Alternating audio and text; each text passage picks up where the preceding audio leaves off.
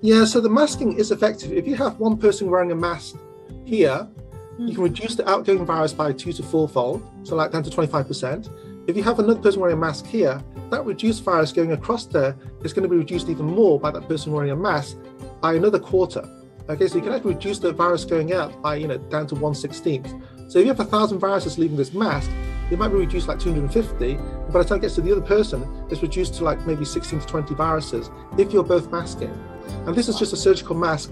And the cloth masks that you wear are about half as efficient as that. So you might reduce the aerosols going out by half and the aerosols coming in by half. But that's still overall a quarter of what you would have been exposed to if neither of you were wearing a mask. So obviously, the more people that wear the masks, the more likely you're going to protect each other.